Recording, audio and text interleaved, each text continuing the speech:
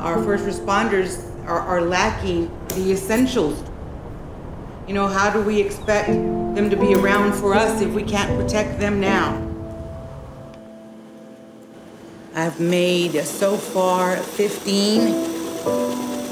It may not be a big difference, but it's a little difference.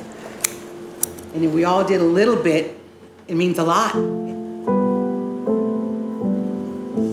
My daughter works for a clinic, and she's having to check patients at the door before they come into the office, and she couldn't find any masks. So I said, well, let's see what we can do. Ketchup. We pulled out material that we had here and got to send her 12 masks overnight. They were ecstatic. She goes, Mom, you know, can you send me more? This is a bulletproof vest right here for the bacteria and the viruses. This doesn't have to be Kevlar. It's just a barrier between what's out there and what can get into you.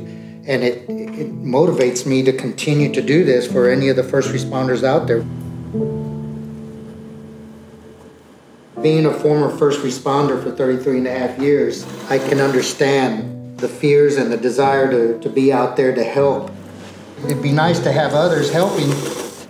Then we're just creating an environment. It's not advisable. So it's just Yaya and me.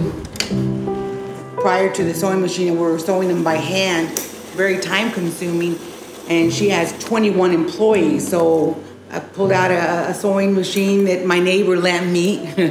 So we're working on the other half of her crew. So we're just trying to do our best.